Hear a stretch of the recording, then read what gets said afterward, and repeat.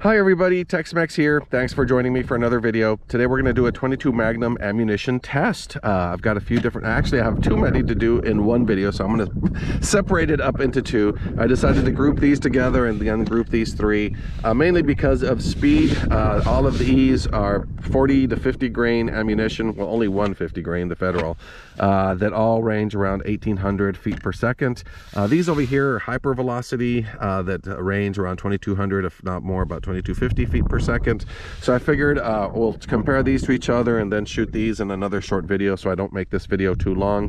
What I'm going to do is shoot them. I got a target set up down there at 100 yards. We're going to shoot 5 rounds of this out of both of these rifles. This is a Savage B22. The only difference in this and the stock B22, well, and this is the heavy barreled version, is I did change out. I put a Boyd stock on here. I was trying to squeeze as much accuracy out of this rifle as I could, and I thought that the standard stock it came with was not very good, so I got this Boyd stock. I made sure that it was supported here right after the receiver, and the rest of this barrel is floating, so that did help it get a little more accurate. And the other rifle we're going to use is the CZ452. I've had this CZ for a long time. It's got a loophole scope on there, a 10 power. The only differences I did to this was I put in a shim on the trigger, the sear, and changed out the spring. So for those of you who know about 452s and had been buying them for, you know, the last couple of decades, you might remember the Yo Dave kits that you could get that had different little shims and springs that you could change out, and that really improved the trigger quite a bit. Originally it had a good amount of creep, but that shim took all the creep out, and the spring made it really nice and light. So this is a great rifle that I've used for quite a bit to hunt. The different ammunition we're going to be using here is Federal. This is a 50 grain. We got the Norma 40 grain, 2 CCIs, a Gamepoint that's a 40 grain, and just the Maxi-Mag hollow point. And then we have Remington, the 40 grain. I think the boxes of this look different now. And an old box of Winchester. This is the Supreme. I don't even know if you can find this anymore. I think they still make it. I just haven't seen it in quite some while. This is an old box. I don't know if you can see the price tag on there. It says $8.99. So you can imagine how old this was. My 452 liked it. So when I figured that out, I bought about 10 boxes of this. And this is a couple of boxes I still have left. This one here is, I think it's a 34 grain. Let's see here. Yeah, it's a 34 grain. So we're going to compare these. We're going to shoot 5 rounds out of each of these rifles down there to 100 yards, see how well they group, and then in the part 2 video I'll do those 3 over there. It will most likely fast forward as I am firing the rounds down range, just to try to keep the length of this video somewhat manageable. It's a beautiful day. It's a little breezy, but not too bad. I think the gusts are only getting to about 7 miles per hour, and it stays still between the gusts. So I'm just going to make sure to fire my rounds when there's no breeze blowing, and try to get as precise as I can with both of these rifles. So let me get the camera down there at the target set up and start sending some lead down range. Well, we are going to start off with the Winchester Supreme 34 grain. Let's do it first out of the Savage here. The B22 Magnum. It's got a Vortex 12 power scope on here. I didn't sight this rifle in for this particular ammunition, so as far as accuracy, we're not trying to see how close it gets to the bullseye, because neither of these rifles are necessarily sighted for this particular ammo, for any of these particular ammos. It's just about how well we're grouping at this distance. I'm wondering if maybe I should have done this at 50 yards. But let's see here. We'll take the first shots and see how we do.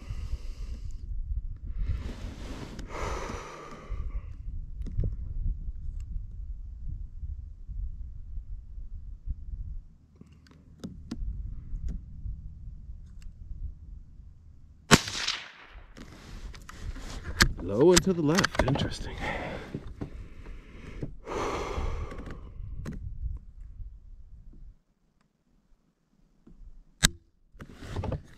What happened there?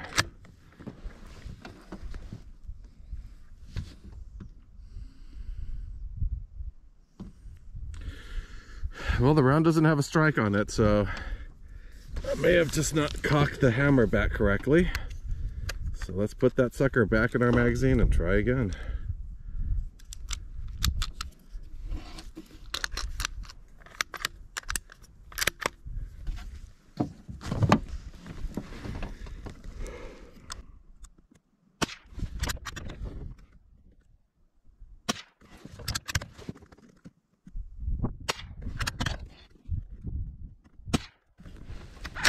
And that's 5. Okay, now let's try the CZ here.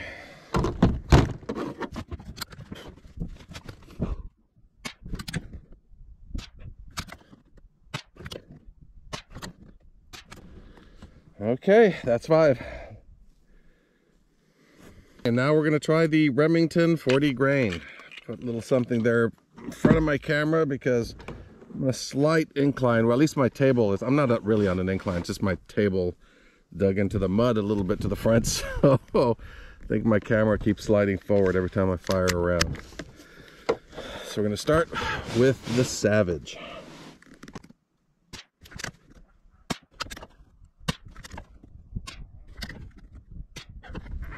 Okay, it seems that my Savage is hitting a bit to the left. I may correct that just to make sure my other rounds are still hitting on target. Just a little bit of an adjustment, probably not enough to make a difference. There we go. And now we'll try the Remington out of the CZ. Let's see, how's the camera looking? It's looking good. Okay.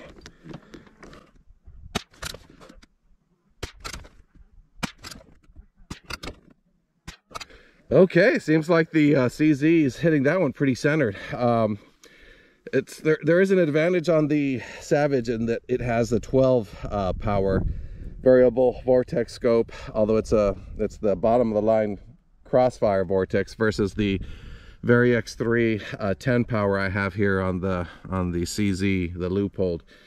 Better glass on the Leupold, although the magnification does seem to help. The CZ seems to be hitting a little bit better. But anyway, let's go ahead and move on. I guess let's get one of the, well, we already did. No, let's go ahead and try the Maxi-Mag. So let me get those loaded up. Okay, now we're going to do the Maxi-Mag 22 hollow point. This is a 40 grain.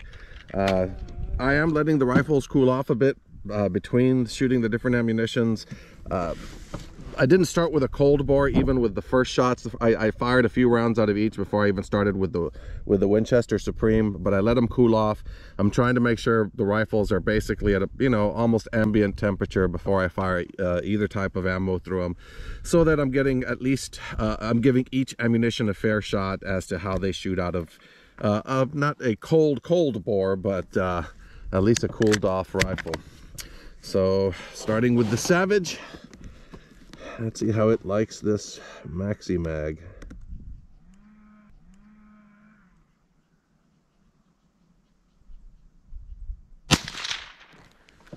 Wow, really low.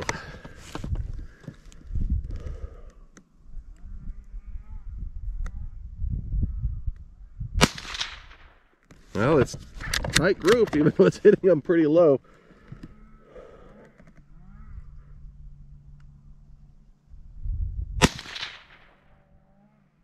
That one was low off the actual target. Okay, it seemed to like that one, and I know why I'm hitting low. If you look here on the stock, I actually had some information of what I had this sighted in for, and I had it sighted in for the Hornady, which I think is a 30 grain. So that's why when I'm shooting these heavier rounds, they seem to be hitting much lower. But the Savage liked that one. Maybe one of the ammunitions I'll have to sight it in for. So now let's move on to the CZ and see how it likes the Maxi-Mag.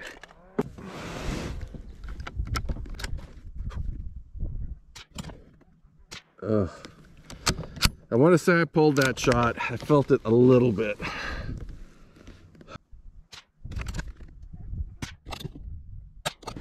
Okay, and I did pull that shot, so I'm going to put more and more round through this just to make it fair, because I felt that shot pull. So I'm going to do 5 good shots through it. Okay, so we'll call that 5 good shots with one flyer. Now I got to move my camera downrange to focus on the other targets, and then we'll try out the last three ammunitions. Now we are moving on to the Norma. Let's see here, 40 grain. I'm interested to see how well this does. I've been very impressed with how Norma 22 long rifle has done out of a lot of my rifles. So let's see how their Magnum does out of my Savage.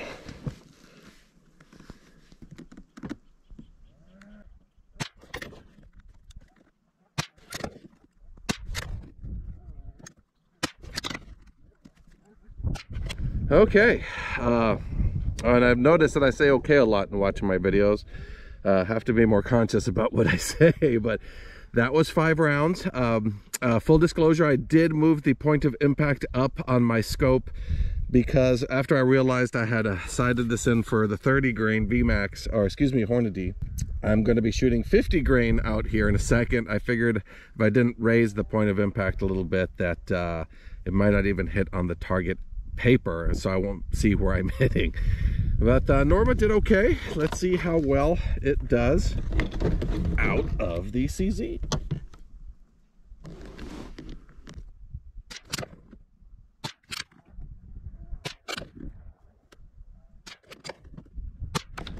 Okay, interesting. It seemed to group most of them pretty well. There was one flyer, and I don't feel that I pulled a shot, so that was a natural flyer. So let us move on to, I guess we'll do the Gamepoint next. Let me get those loaded up. Next up on the docket is going to be the CCI Gamepoint 22. Let's see here, jacketed soft point at 1875 feet per second, excuse me, 40 grain. Let's see how well it does out of the Savage.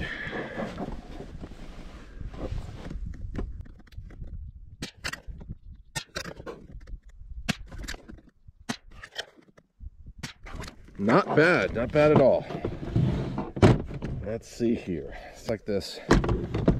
Savage certainly likes the CCIs. Now let's see how the CZ reacts to the Gamepoint. You know, you wouldn't think that there's a lot of difference between a 12 power and a 10 power, but yeah, at 100 yards, it starts to make a difference when you're aiming at a little tiny red dot.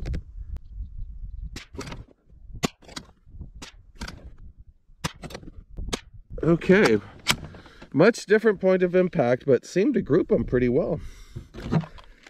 So that takes us to our last ammunition here. It's going to be this 50 grain Federal. I've never shot it before, so let me get it loaded up, give the rifles a chance to cool off.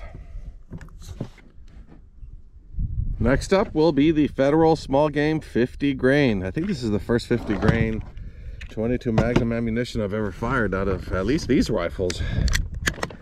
It's not a common grain size. Let's see how well it does out of the Savage.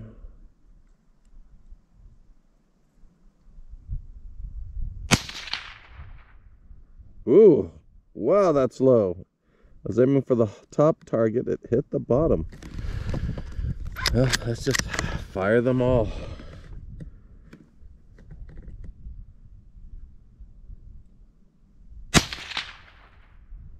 Well, it's grouping them well. It's just dropping quite a bit.